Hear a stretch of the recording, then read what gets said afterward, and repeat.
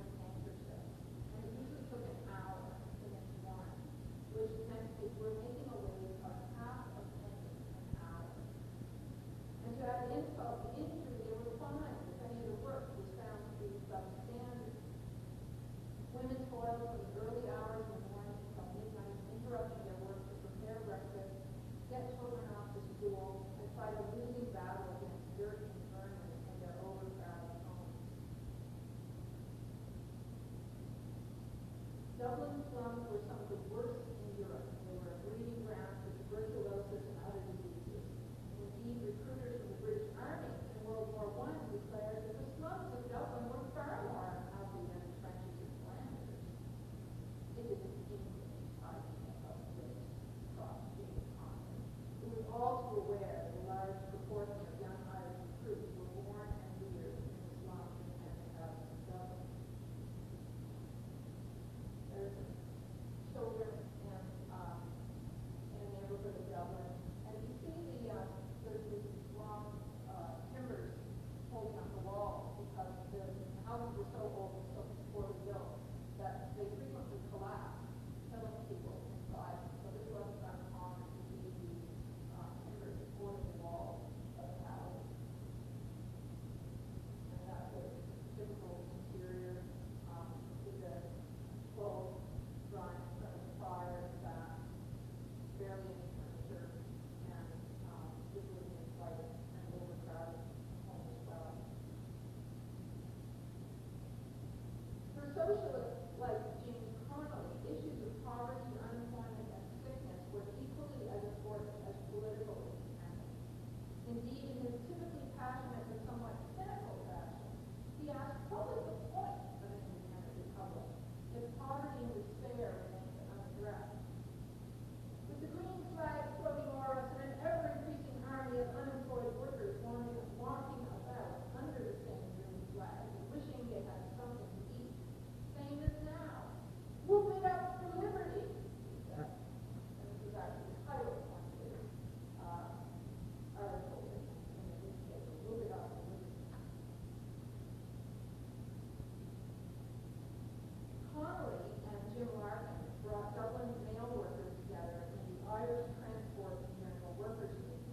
By 1913, it had a membership of 10,000 men and headquartered here in Liberty Hall. Now, in front of it, you can see what look like soldiers lined up in front of Liberty Hall. This is the Irish Citizen Army that I'll come back to a little bit later. Jim Larkin, typical passionate pose. He is today commemorated in a statue in O'Connell Street. There's in front of the General Post Office. Exhorting workers to rise up. He's got a wonderful quote from it that says, "The great are only appear great because we are on our knees. Rise up." So it's great gesture, and his hands are kind of deliberately over thighs in this statue.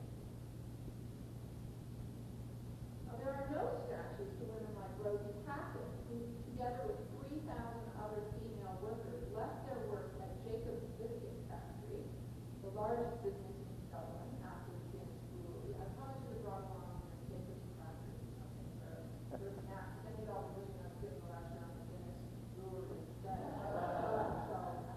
You don't like to set up false expectations. Yes.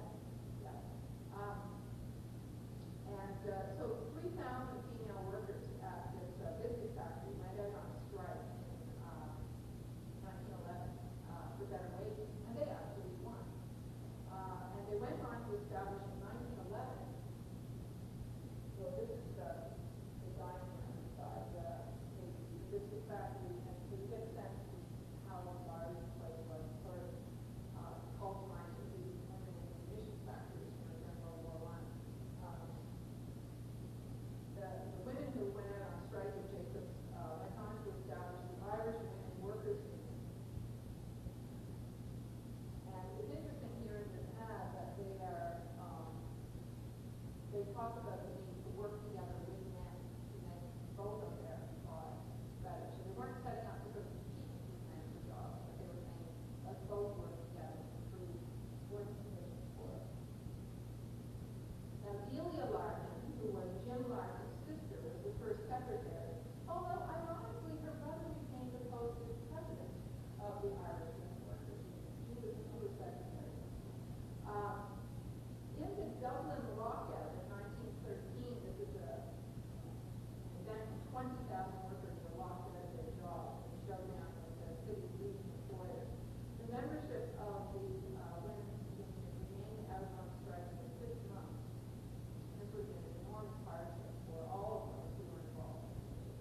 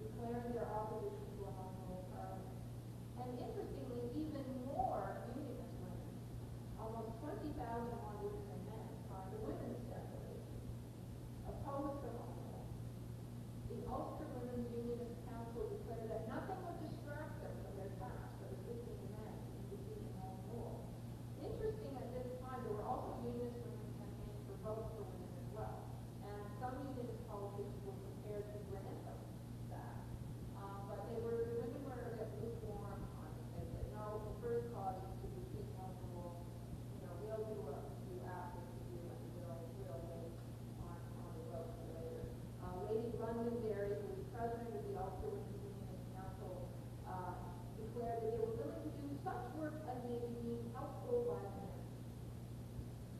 So we have these divisions then among women who were politically active at this time. They were split as to their tactics. Was it justified to use violence, or did militant tactics undermine their cause? Irish women certainly didn't appreciate being lectured to by English suffragettes who had their own ideas of what their priorities should be and how they should go about achieving them. So there was this kind of split along Irish and English lines. They were divided as to their national loyalties, whether they were nationalists or unionists. They were torn as to their political priorities. Did women's rights have to be put to one side until political independence had been achieved? Would the two go together hand in hand? So for Irish activists in the campaign for women's suffrage, freedom would be an empty gift if it neglected the political rights of half the population. Given all the obstacles surrounding the United Campaign for votes for women, it's perhaps surprising to learn that in the end, Irish women were able to make significant political progress on the question of vote. And in fact, in some aspects, they were actually ahead of English women in granted the right to vote on the back of that movement.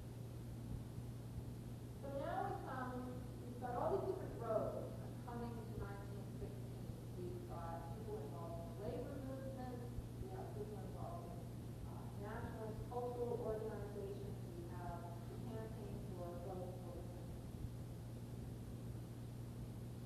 What brings this attitude ahead as the rise in 1916 goes? In 1913, the ultra-volunteer force was formed to oppose home rule by using force of arms. It was no longer enough to simply sign declarations opposed to home rule. Now they were willing to fight with arms if necessary. And in fact, unionist women were also involved in this militant struggle to defeat home rule. 3,000 unionist women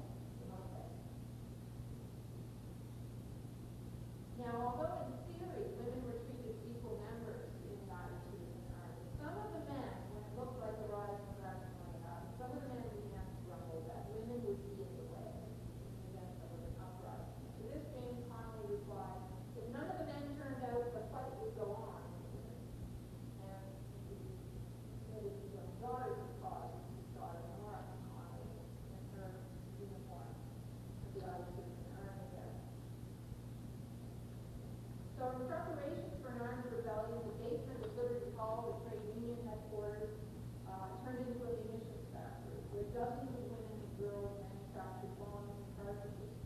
And one of those girls, Bridget Martin, recalled, "We were all geared up and training and preparing for a rebellion.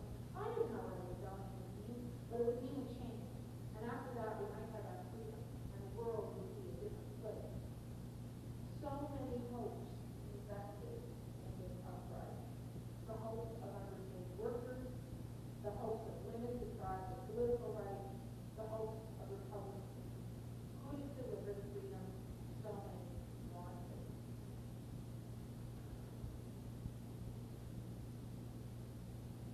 Now, women were not informed of the detailed plans for an uprising, but when the orders went out that the rising would take place on Easter Monday, 1916, in which women could deliver the messages to volunteers across the country. The danger for arrest was high, and women could travel more freely than men, and not be suspected. James Connolly's daughter Nora was one of the many women who set out on bicycles, alerting volunteers in all parts of the country that the rising was to go ahead.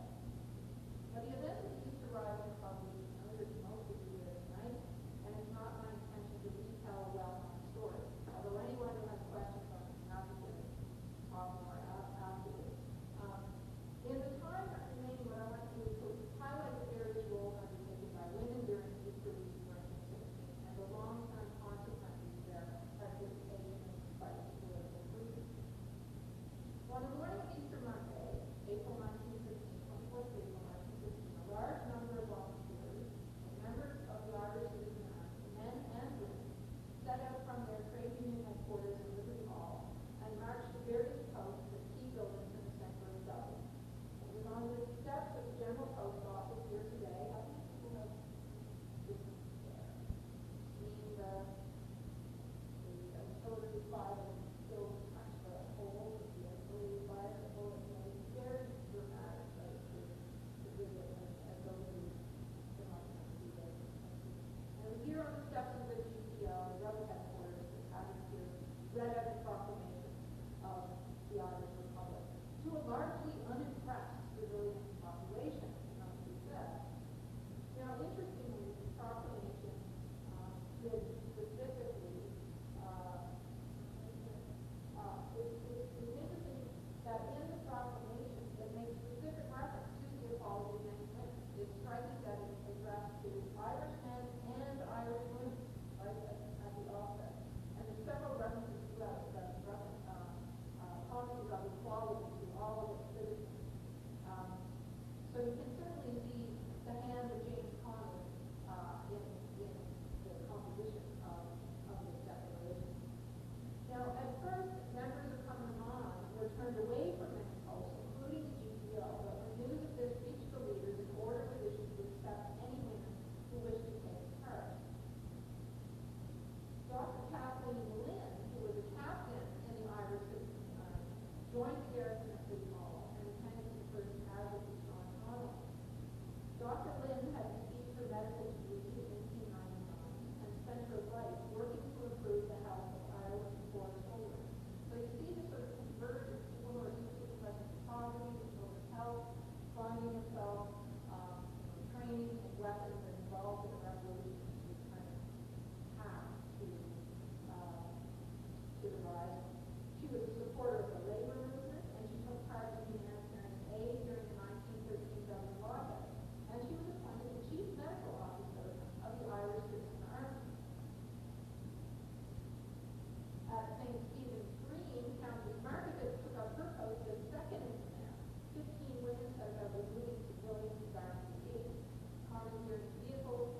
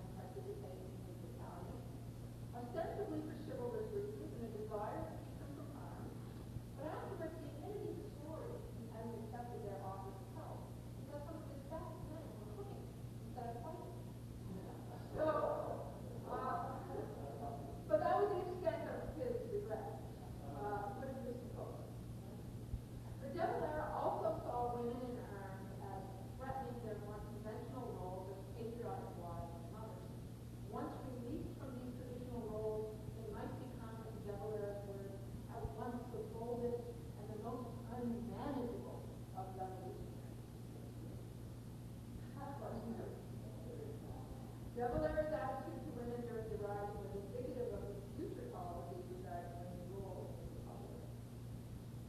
Now, at most of the outposts, women provided first aid services, they managed to provide meals, at least the shelling, and they acted as dispatch carriers, bringing messages and food to the garrison.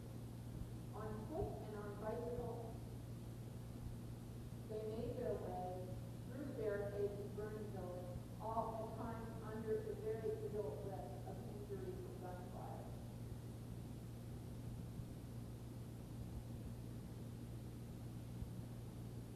They hid weapons in the folds of their skirts, and they rolled messages up into their hair. Hairstyles that time to be used for rebellious purposes.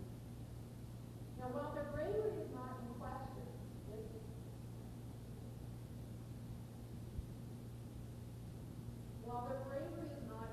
it's important to recognize that many of these women were also killers, as well as freedom fighters. Members of Common Iman had been trained in the use of weapons. Helena Maloney, who escaped the City Hall, equipped herself with her own revolver and ammunition. She had been taught to shoot by Countess Margaret herself. Helena later recounted that while part of the women's military duty was to knit and yarn, it also included orders to march. At the post office and the Imperial Hotel, women were armed with rifles, relieving their worn-out brothers and sisters. Margaret Skinner, a 22-year-old school teacher and a private in the Irish Citizen Army, relished the adrenaline rush of army combat. In her memoir, she recalled joining the snipers on the roof of the College of Surgeons. It was dark there, full of smoke, but it was good to be in action. More than once I saw a man in that hall. So, somebody really embraced this military role. It wasn't something you think people up to. By Saturday morning, the sixth day of the Rising, it was clear that surrender was inevitable. The city was surrounded by British troops, and the loss of life to the civilian population was become unsupportable. 3 women remained in the general post office.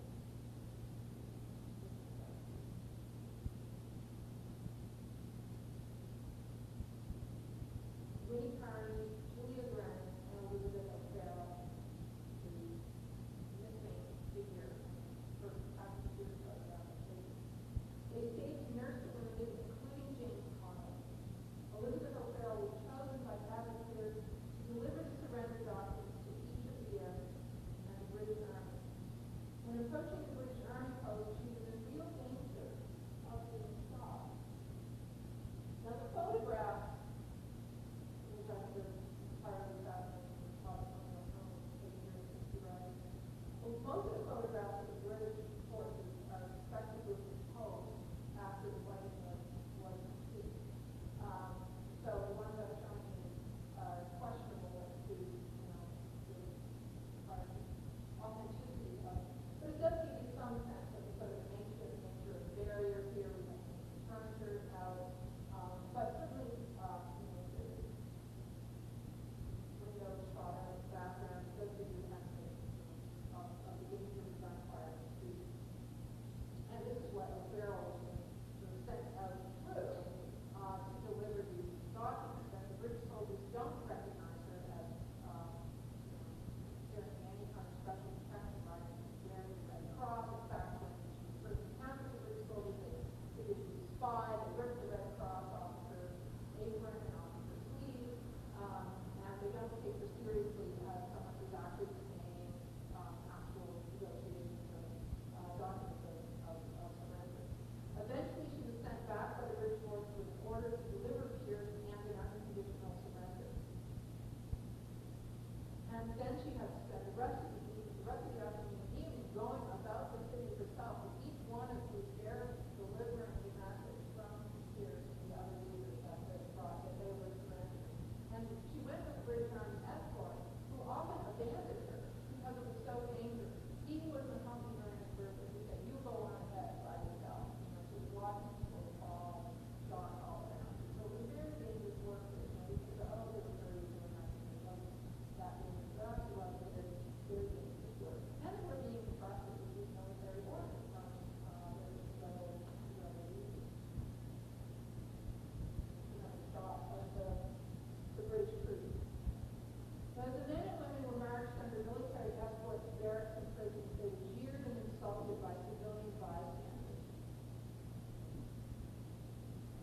Dubliners were furious at the death and destruction caused by the rising, and they were, much of this anger was directed at the rebels themselves.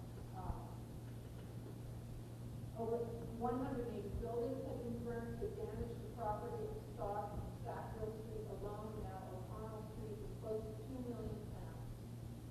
Government figures for casualties among civilians and insurgents came to over 300 killed and 2,000 wounded. The anger of the people was heightened by the fact that the rising had taken place while there was a war on, a war in which many Irishmen were fighting in the British Army. There were 85,000 Irishmen who served in the war, and 15,000 came from Dublin. And this created tensions and resentment not only between the men who were fighting to fight war, but also resentment among the women.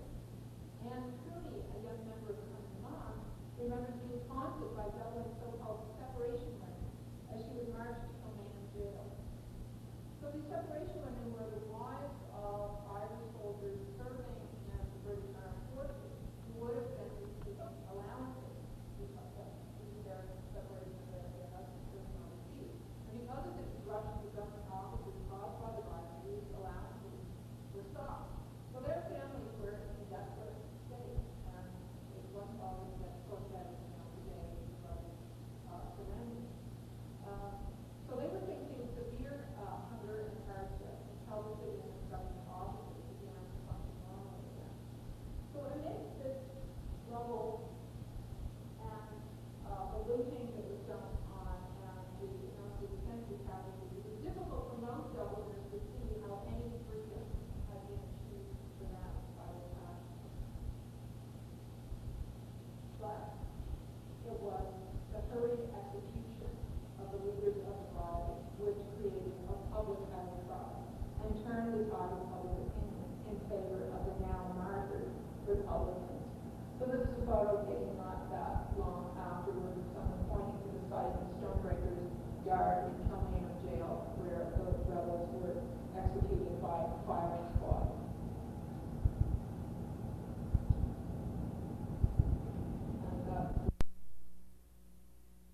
Many of the women were held in Kilmainham Jail, Dublin, while British authorities tried to figure out how best to deal with all these silly little gals. In the end, it was decided it would be best to just send them home. But a number of the more prominent women were detained. Many women were deported to England. Now, this is the interior of Kilmainham Jail, and I imagine some of you have actually been there. It's just, I think, one of the most, as visitors, of course. But it is, I think, one of the most interesting and moving sites to visit in Dublin if you go. It's on so many levels. It's just a fascinating place. As a jail itself, it's still very much like the 19th century prison. It was going to be torn down, and it was actually a number of former prisoners who decided this was such an important place in Irish history that they would restore it. So something very moving about the actual restoration project of this prison. That was former prisoners who wanted to restore it. And it also has a fascinating museum about the rising, the War of Independence, the Civil War, and just a really interesting museum about crime and punishment in the Victorian period in general, about people who were in prison, children who were in prison for stealing bread. It had nothing to do with political activity. So on your next visit to Dublin, I strongly urge you to visit Kilmainham Jail. It's a fascinating place. But a number of the women were actually deported to England. Countess Markievicz was deported to Aylesbury Jail, where she was subjected to harsher punishment than the other Irish prisoners, partly on the basis of her title and reputation. Most prisoners were released in a Christmas amnesty in 1916, but Markievicz remained in jail for another year. Kathleen Lynn, Dr. Kathleen Lynn, was deported to Abingdon, England. Now, her family managed to keep her out of prison. She was still deported, but she was kept out of prison on the basis that she was somehow some kind of lunatic. But this lunatic, nonetheless, was employed in a local medical practice because there was a shortage of doctors. and eventually she was admitted back into the country. Now, women who had taken no active part in the rising found themselves arrested and imprisoned in Mountjoy Jail or Kilmainham in their homes, ransacked by British forces simply on the basis of their family connections to known nationalists. In the months following the Easter Rising, women's organizations maintained communications and support the Republican movement. Women immediately set about destroying any incriminating papers and delivered messages to the families of those who were interned. This is a typical jail cells, which would have been much as it had been in 1916 in Kilmainham.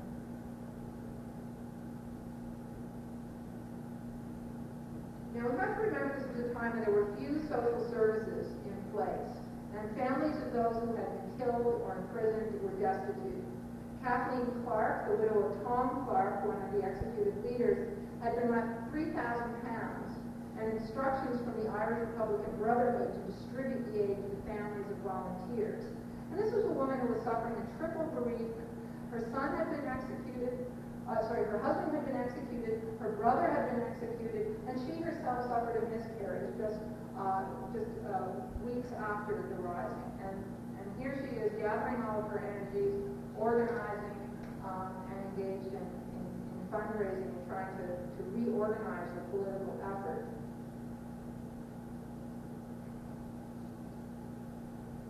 The National Aid and Volunteer Dependence Fund set up a system for collecting and distributing funds to families in need, with the administration largely undertaken by Cumming and On.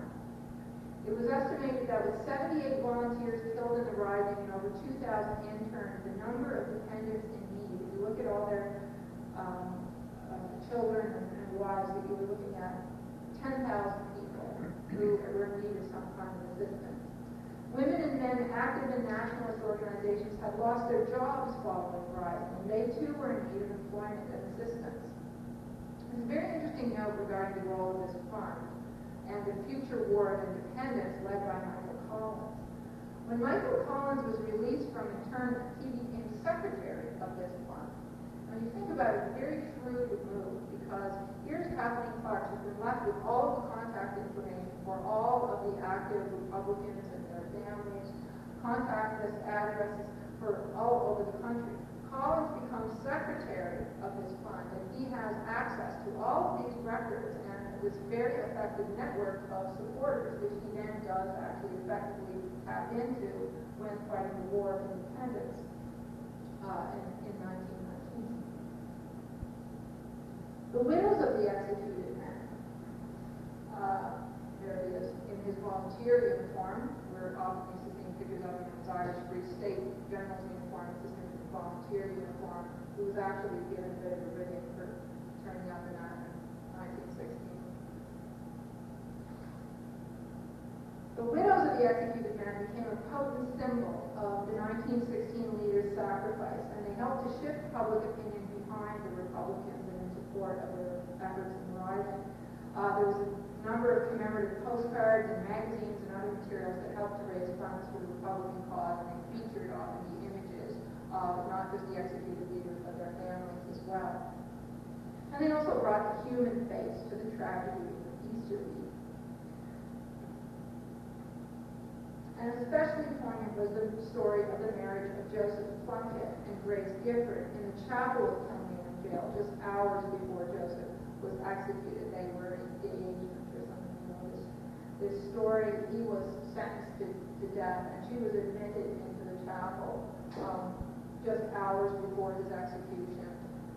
They were allowed to marry. The only witnesses were the British soldiers, and they could exchange no words except the actual marriage vows. And so they were married, and then hours later he was shot by a firing squad.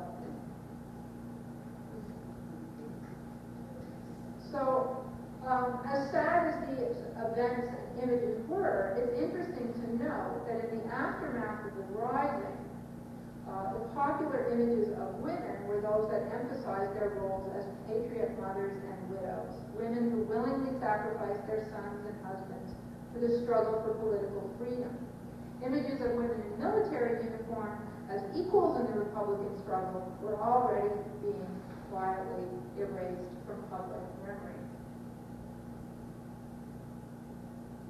So what did women gain?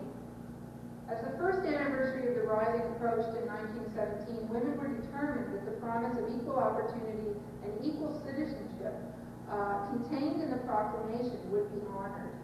A number of the women's organizations that I've mentioned tonight, the Union Naharan, Cumbernauld, the Irish Women Workers Union, came together to form the League of Women Delegates. This is a picture of Countess Margaret's campaign for Sinn Féin. They lobbied, all these different women's groups lobbied to have women represented on the executive of Sinn Féin, the Republican Party that was emerging as the dominant force in Irish politics. Countess Markievicz, Kathleen Clark, Dr. Kathleen Lynn, and Grace Plunkett were all voted onto the Sinn Féin executive, and Hannah Sheehy-Skeffington later became Director of Communications. The 1918 general election was the first in the United Kingdom where women over 30 were allowed to vote.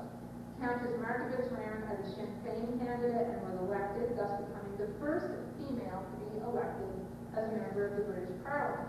She's often not recognized as such because she didn't actually take up her seat, because of course the policy of Sinn Féin was one of abstention. They didn't recognize the British Parliament as a legitimate body. So they said, we will defeat the British by ignoring them, was basically their solution. So Sinn Féin members did not take up their seat in the British Parliament, and instead they established their own parliament in Dublin with Dáil Éireann. Markievicz, as a member of the Dáil, was appointed Secretary of Labour, becoming the first female cabinet minister in Western Europe. Women were active in the War of Independence that followed on the heels of the Easter Rising, and once again the women were crucial to providing a network of support to Republicans in their guerrilla war with the British, providing safe houses, engaging in espionage and communications, and hiding and smuggling weapons. In the Irish Free State that was established in 1921, women were granted the vote on the same basis of men. So all men and women over 21 had the vote. And this was a right that English women had to wait for until 1928. So they got it 6 years before the English. Now the Irish Free State, although it granted Ireland an independent legislature, at least for the South, was not the republic that so many fought and died for in 1916. So Ireland was once again thrown into a civil war, a bitter struggle which pitted fellow Irishmen and women against each other, often against former comrades. Now, interestingly, in this war, when hardline Republicans are fighting Irish authorities this time instead of the British, far more women were imprisoned by Irish authorities than they were in the 1916 Rising. Why is this? Because the Irish forces know how useful women had been in earlier uprisings. So they aren't going to dismiss them as silly little gals and send them home, because they know how valuable they are, and they know that they ought to be locked up if they're going to crack down on this civil war. So they didn't make the mistake of underestimating women's political and military commitment, but it came at a higher cost for women.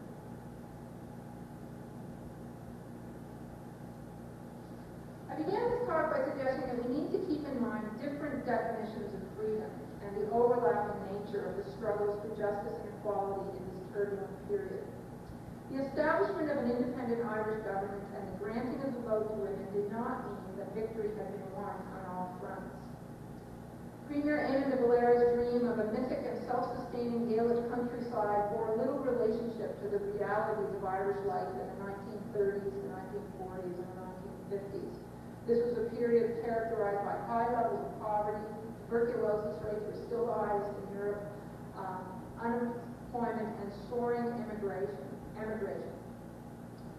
In the 1930s, when Dr. Kathleen Lynn attempted to provide health care services for the poor women and children of Dublin and implement a vaccination program against tuberculosis in her children's hospital, she faced severe opposition from the Archbishop of Dublin, who was suspicious of any undermining of the Church's influence in health care and social services.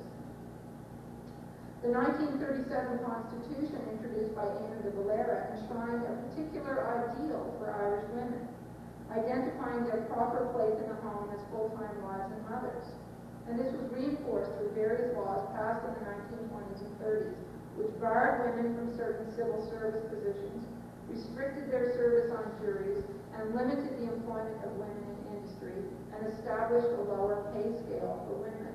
And interestingly, if you look, there are women deputies in the Doyle in this period, and there is a vigorous debate about this. This is not just simply accepted as being the values of the time. There is a great debate about this, and there's often reference made to the 1916 proclamation saying this is not what women were promised. And you're sort of not living up to the ideals of 1916 with this legislation. And it just narrowly passes some of it. So there was debate. The full, free, and happy life for all envisioned by James Connolly had not been achieved for men or women. Certainly for those in the labor movement, for those in women's organizations, the reality of independence paled in comparison to their dreams in 1916. The Easter Rising lit a torch for revolution, and it lit up a vision for a future Ireland which guaranteed the equal rights of all of its citizens and cherished all of its children. It promised happiness and prosperity for all. Women arrived at this pivotal moment in Irish history through different avenues: concerns about health and welfare of poor families, struggles to earn a decent wage, and a determination to win an equal voice in politics. In the immediate aftermath of the Rising, with so many men imprisoned or executed, it was left to women to prevent this torch from fizzling out. That all their goals were not achieved does not take away from their astonishing accomplishments. And so far as some of these struggles still continue today, we hear their voices still. Thank you very much.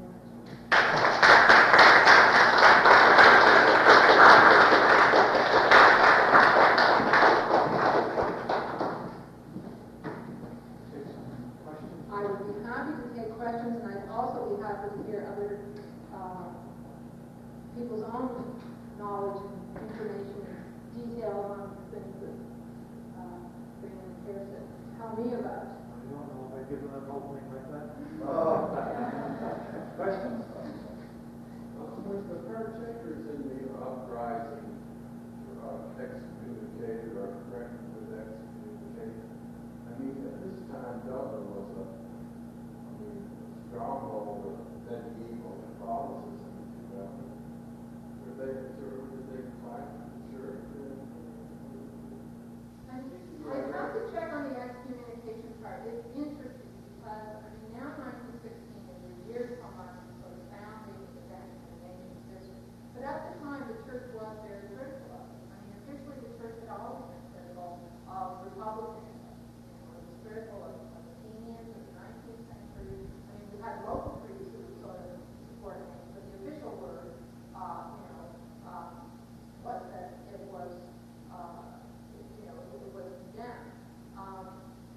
So it's quite different. If you look at the response of the church in 1916, say, compared to the 50th anniversary of the rise in 1966, when everyone's falling over themselves to say, this was a wonderful event, these were great men, and this was, this was hero. But I'm not quite sure. It was more, I think, in the Civil War, where you get more hardline republicanism, and you're actually threatening an Irish parliament, where I think there was... Year was that 21? Yes, something like 23. They don't ever actually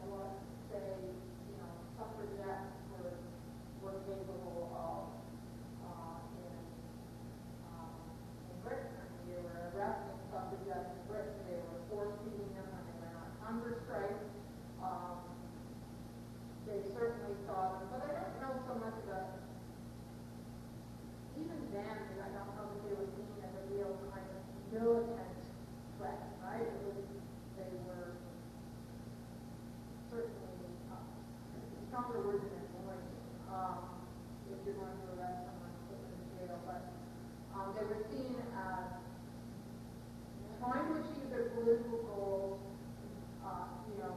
using illegitimate methods. You can describe them as terrorists, right? But we're more than cheeky. They were involved in arson bombs attacks, the suffragettes were, on empty buildings, has to be said. But it was more than just the broken window here and there. And so it was sort of calling into question legitimate parliamentary procedures. You don't write the laws, you don't have the right to go out spontaneously do the violence. Now, when Ulster didn't like home rule, and they started smuggling arms, the British government turned a blind eye to it. When women didn't like to even have a vote, and was man in the window, well, then they had to be arrested and locked up and forced to get around. So there's a bit of not a consistent standard as to how you respond to people trying to achieve political goals through violence. But I think for the most part, they didn't take these women seriously enough to be bothered with integrating. I don't think you get that kind of level of effective counterintelligence happening until the War of Independence and the Civil War. No, exactly. Exactly, yeah.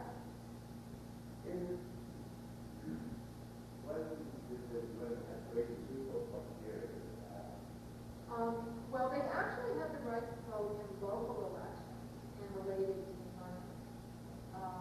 And that's sort of where women started to get a taste for effective political organization.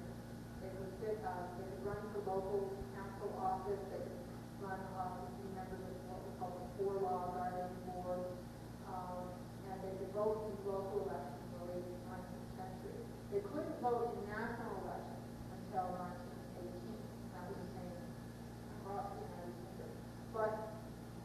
And in fact, all men couldn't vote, until 1918. Before that, there were a number of, there was a significant portion of the male population that didn't have a vote before 1918. You had, if you were a lodger who didn't have consistent residence, over years, you wouldn't have a vote, for example. So in 1918, with the soldiers returning, they gave the vote to all adult men. And they gave the vote to women over 30. And so Irishmen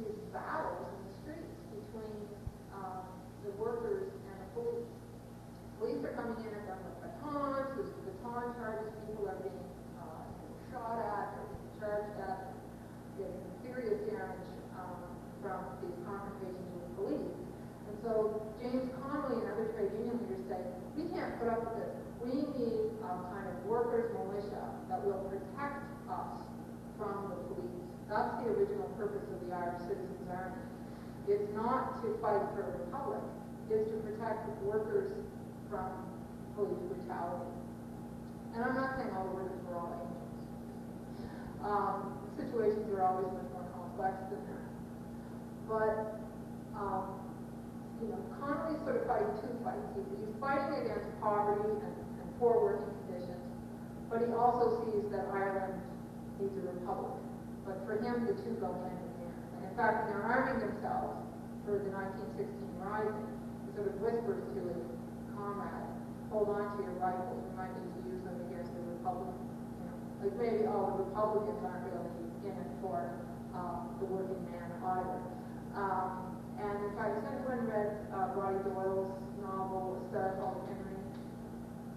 A wonderful novel, and had the part that's set in 1916 has Henry kind of firing at the window of the GPO at the shops, the fancy goods across the way, shops that he could never afford to shop in. And it's like, it's got two targets, right? The targets are the British, the targets are also sort of the wealthy employers, and the people with money in town. And he's saying, at the end of all this, is it going to be any better for the working man? So it's not so much that people are immediately arming themselves to fight poverty. It partly comes out of this walkout. And then once this group is formed, and there are plans for a rising, then this is an organized group. They're trained in weapons, they're trained in first aid, and they decide to commit themselves as well to this political fight, apart from the economic fight that they've been involved in. Very long explanation. Does that make sense? Well, has going to be ever succeeded? Well, it's an interesting question that I pose for my students in my Irish history class. The question is, does violence work? Because we can look through it, Irish history, and we can see how the violence leads to more violence, it leads to splits in different groups and disagreements over what their goals are, and those groups that were once united now fighting each other. But I think you honestly have to look at it and see that sometimes the violence actually has worked. And so it's not a comfortable political fact, but there's times where you think, well, would they have gotten home rule if they hadn't had that longer history? Perhaps they would have, but it's not an easy. I think we have to be very careful not to romanticize violence, because that was certainly what was done, say, in the 50th anniversary of the 1916 rising, was to sort of romanticize this. I mean, to completely buy into sort of Pierce's poetic vision of, what we need is a blood sacrifice, and people will rise up. James Connolly said, that is just rubbish. We're all going to be slaughtered, and I don't want to hear any of your poetic justifications for it. So I think we have to be careful to not just dress this up in some sort of rosy, patriotic. They certainly don't look like anti-opium lecture programs. But so the violence was, but they were also at the same time. I think we have to recognize the political commitment behind it, but not to kind of romanticize it.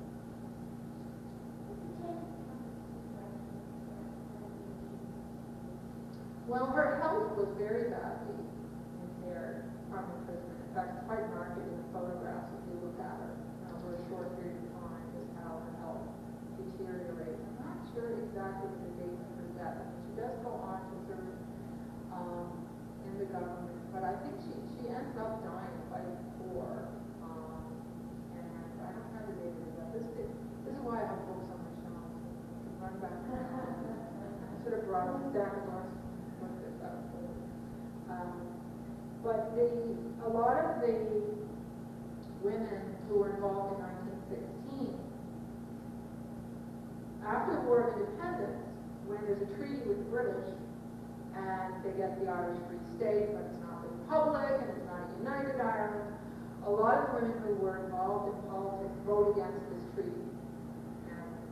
they become actually quite hardline Republicans and in favor of going to war to fight for the Republic and choosing that group of hardcore Republicans.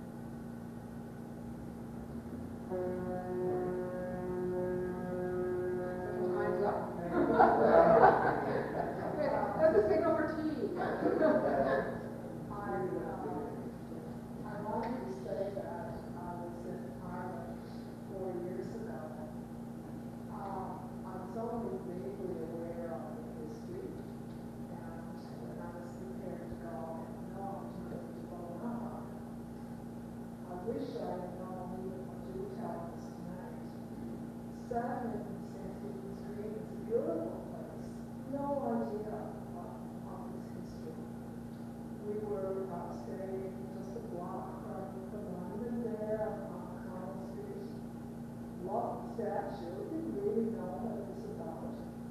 The murals inside the post office are very, very impressive. Okay. But on our first day, our governor said it had to go to Killeen. I didn't have any idea what it was.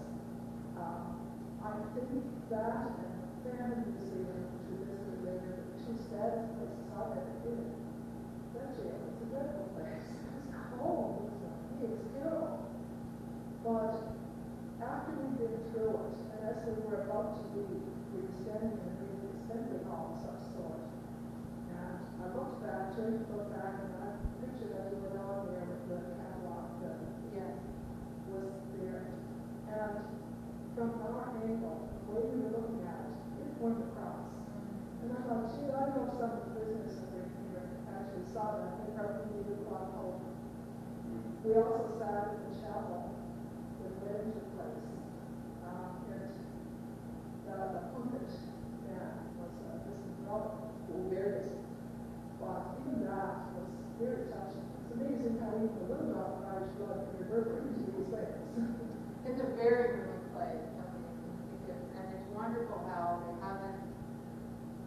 they've kept it kind of just, it just made it safe enough for people to walk through it, you know. So it's, you know, that one wing there, which features in so many movies and in the Name of the Father, Daniel Day-Lewis, featured in the movie Michael Collins. There's a scene where Liam Neeson is walking down those stairs, reading a letter. There's a number of Irish political films that they use the jail to film in.